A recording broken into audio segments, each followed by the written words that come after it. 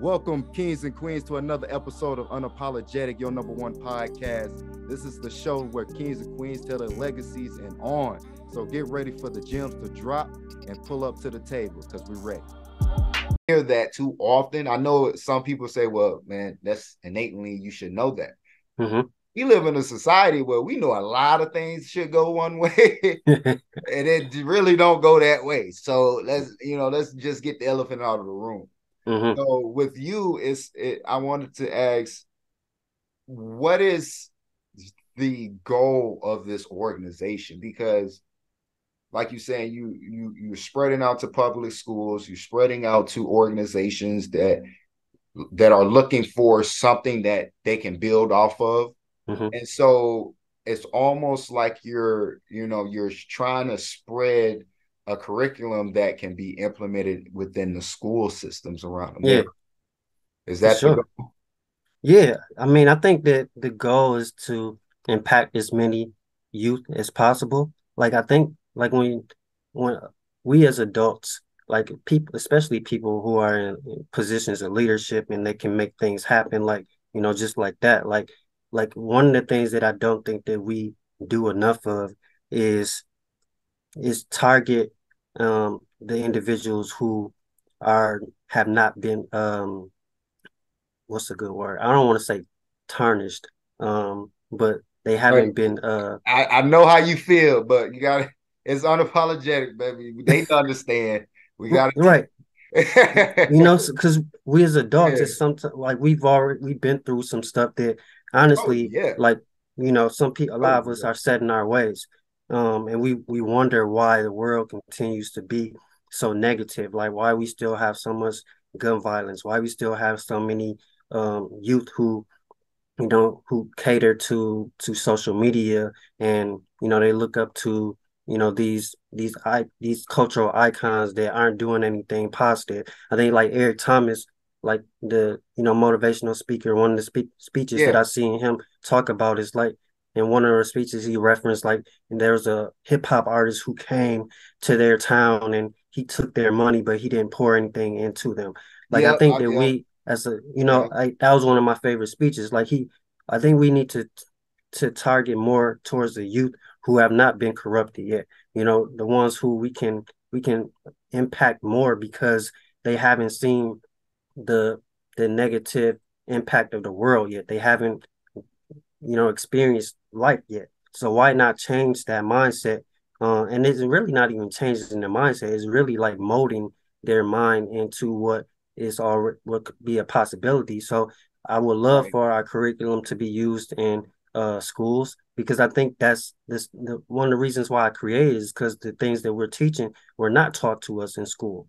Like the things that we were like, nobody taught me about social etiquette. I mean, I was blessed to be raised in a two-parent household where my dad and my mom taught me the respect of, opening the door for a young lady or saying thank you. Or like what kills me is like when you walk into somewhere like Family Dollar or Dollar General or whatever, and they say, "Hey, how you doing?" And a lot of people just walk by and don't say nothing. I'm like, Yeah. do you not hear this person just greeted you? Like, so Right. it's just common courtesy stuff like that. Like I want our curriculum to be involved in these spaces because yes, we all education is important, but what about like life skills? Like you got street smarts, but what are you going to do when you walk into an environment where somebody is talking about social justice or they're talking about the economy and the conversation is going way over your head? So Right. these two people are talking, but you just standing there because you have no idea what they're talking about. Like it's an That's opportunity to true. prepare our youth to have be able to hold a conversation. So I think just as much as the education, those core educational pieces that they teach about in school is needed, it's important for a curriculum like SWAG to be involved in the school as well. Because like kids, when you go to college and you don't know how to hold that conversation, it takes time to learn. I want Right. to prepare them before they get in the front of these interviewers and they get asked questions that they don't know about. Man, that I ran into a few kids like that, that have beautiful minds, man, like Mm-hmm. intelligent as hell. It is just like, man, what are you doing? You know Mm-hmm. what I'm saying? Like, and I'm happy that you brought this up because this program that you have, swag needs to come to Muskegon. Mm. I I'm all really for feel like implementing not just Muskegon, all the Muskegons around the country. Now, it. like seriously, because the most people think street smarts is all that you need, Yeah. and it's like no, like Mm-hmm. we have to adapt as we grow older. If Yeah. not, we will die. Yeah. You know what I mean? So it's Mm-hmm. like we're already witnessing this in reality. Mm-hmm. The the expectation of youth nowadays barely hits over 20. You're right. You know what I'm saying? So you Mm-hmm. telling me I'm gonna outlive your child? Like that's crazy to me. Mm-hmm. And people we're comfortable with it. And so hearing you rebuttal that, not in a beating matter like everybody else trying to beat the goodness in Right. somebody. You're offering them a full plate of delights. Mm-hmm. You know what I'm saying? Y'all Yeah. like you're not screaming at them. You're not trying to force them. No. You actually giving them taking the time to pick and choose the icons who are making a difference Mm-hmm. that they still follow and don't know that they still follow them, Yeah. and then serving it to them like, look, man, y'all been eating all this candy. Did y'all know y'all got steak in the back? Let me Right. go help y'all real quick. And you Mm-hmm. just serving them up, and they be like, oh man, I had this order. Yes. Mm-hmm. Yeah. So They don't know. everything comes around in full circle. And so when a lot of times when I was hearing about the organization, I was I had a great conversation with the founder of Acme, Miss Yeah. Sierra, Oh and yeah. She's good people. Real good people. man, beautiful person, man. And the way that she broke down Acme, Mm-hmm. her foundation, it reminds me of yours. It's just in a different type of web. You know what Yeah. I'm saying? So I see that each person that I like I said I was gonna drop some names. Each person that I've either conversated with or just in passing, y'all share the same type of outlook as Mm-hmm. far as being more than a wealthy or a successful business owner. Yeah. You know what I mean? It's Mm-hmm. almost like you're trying to be a superhero. Yeah. Yeah. For sure. Yeah, so is Mm-hmm. that the type of ordain that you're trying to show people in the community that I'm not here just to make a buck, man. I Yeah. really care for you. Mm-hmm. It is. Like it's funny. Like you really did your research, which I love. Oh yeah, we And do our job. and Sierra, like with the Acne Foundation, like I really feel like she is like, and I don't even think I've ever told her this, but I really feel like she was like one of the people who really helped to grow our organization because like it's funny how small the world is because she outside of the Acme Foundation, her work that she does with the city, she works in the same department with my mother-in-law. So like Wow. it's like it's crazy how small the world is. What? Yeah, man. But I reached out to her and when I was first trying to have S.W.A.G as a tax exempt organization, and I knew that she had created Acme already, and I knew that she, had her degree in law. So I reached out to her and she walked me through how to set up, my organization as a 501c3 tax exempt organization. And she was just like as nice as could be. And she's been following S.W.A.G and invested into S.W.A.G. So it's awesome to have a community partner like hers. Her organization, the youth in her organization, I think her program that was called Philanthropy Looks Like Me. Yeah, Um, yeah, they yeah. actually awarded S.W.A.G with some funds. They picked our organization as one of the organizations to fund through their entrepreneurship program. And it's one of the things that I really have wanted to create with S.W.A.G is creating the opportunity for youth to be seen. Like we Mm, talked about me stepping out of the way and letting other people right. shine. Like that's how I feel about the youth. So we have a lot of youth led programs where they create a monthly event each month because I want them to get that experience of being in front of people and showcasing Wow. what they do. So like our first community event that we had that the students planned was a family literacy day. It was like it was on November 13th, a couple weeks Mm, ago. And they okay. planned this whole event for the community. It was a great turnout. We had like 100 plus people. We had a Wow. lot of community partners come through. Um, so it was just awesome to see that. Um, but I I try to make sure that people know that I'm not afraid to be different. Like money is important. Money helps us to do what we want to do and what we would like to do. But money has never been a driving force for me.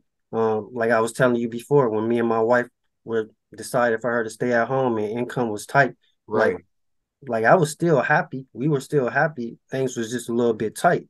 So Right. money is, I know what it's like to not have a lot of money, but I know what it's like to have more than enough money for me to do things to live my lifestyle, right? Right. So money is not important to me. It's not my driving force for life. It's not my driving force for um to do what I do. My passion is. I mean, of course, I want to create generational wealth for my family, but I also want to instill into them and to the community to know that, like, if your child is coming to my program, it's because I want to pour into them and help them to be the best adult that they can be. Like, I don't need anybody to tell me going back to Eric Thomas again, I don't need anybody to give me affirmation for me to do a good job. If an organization or if a community partner is paying me a certain amount of money to teach my curriculum, or if I'm going into like a boys and girls club where I did it for free, then I'm going to give both of those organizations the same amount of passion that I have. It's Right. just who I am as an individual.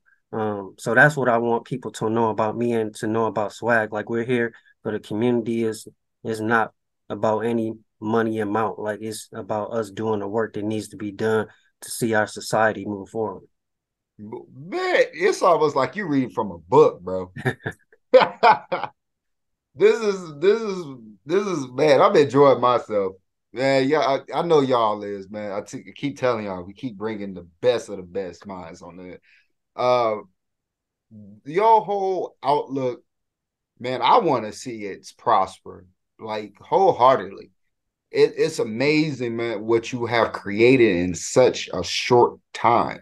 Yeah. You know what I'm saying? Because I've been in meetings with huge budgets with organizations, and they are just blah blah blah blah blah, and ain't nothing about the community. It's all about Yeah. where the money going to, who's paying what, and Mm-hmm. it's like, all right, I'm tired of hearing the same blah blah blah.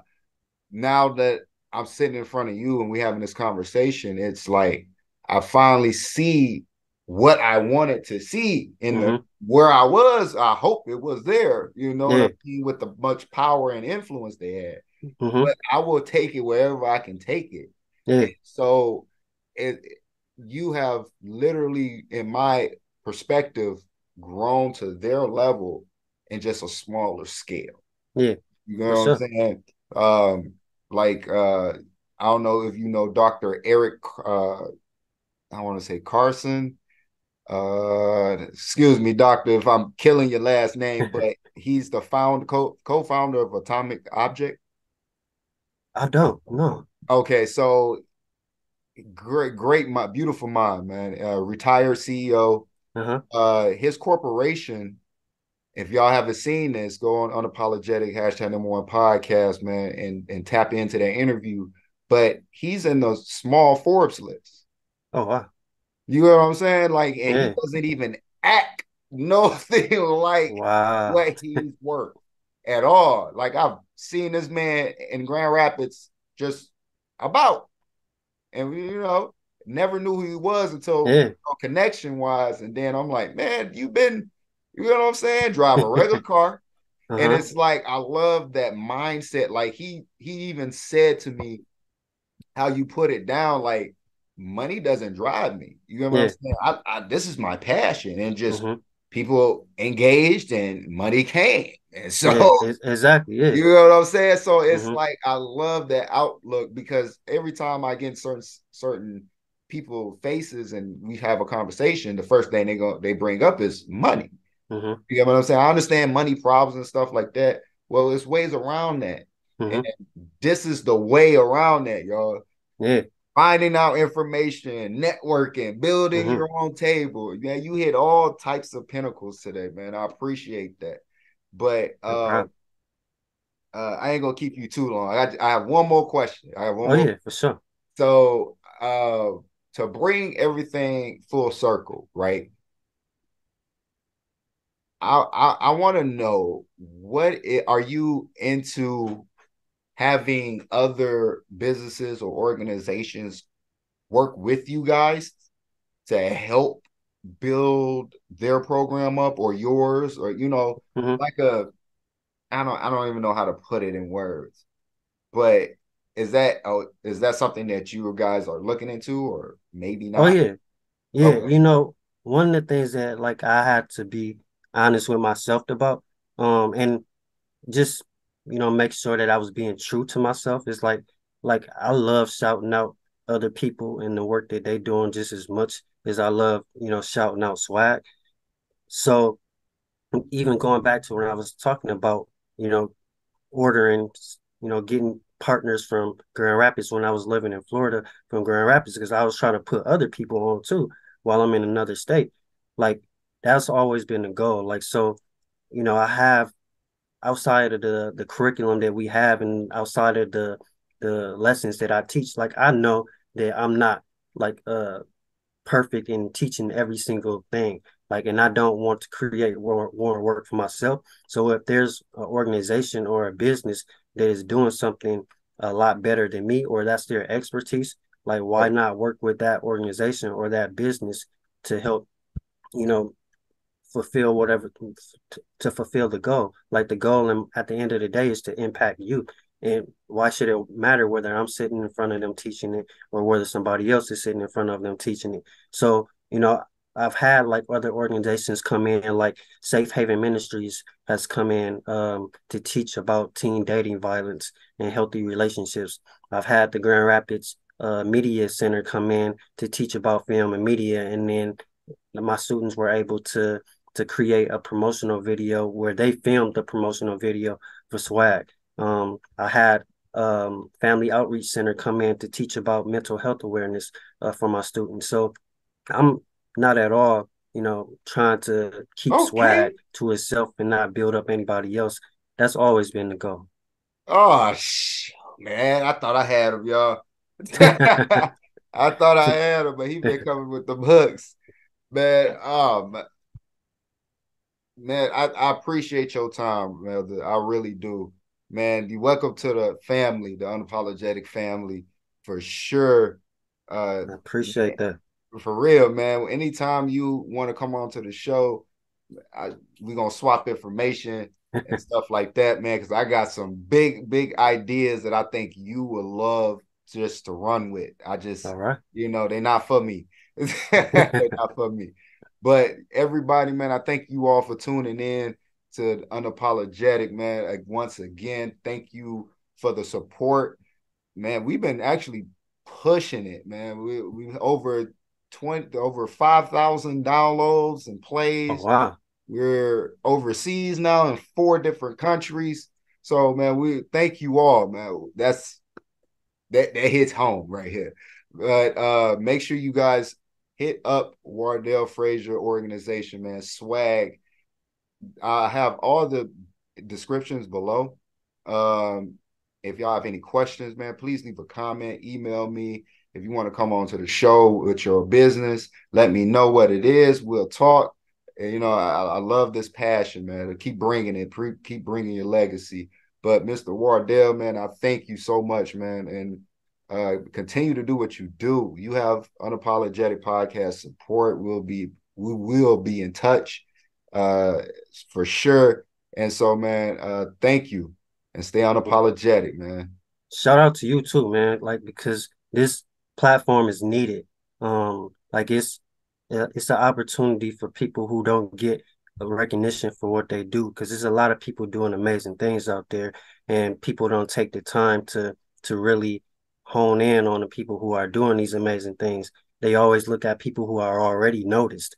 So shout Oh out yeah. to you for going above and beyond and just connecting with people, because like I love seeing all the shows that you have and people who are doing amazing things. Like, it's needed. Like, we shouldn't I appreciate it, keep man. ourselves in silos and boxes. I appreciate you for bringing that up. Oh yeah, man. Make sure y'all go subscribe to Unapologetic #1 podcast.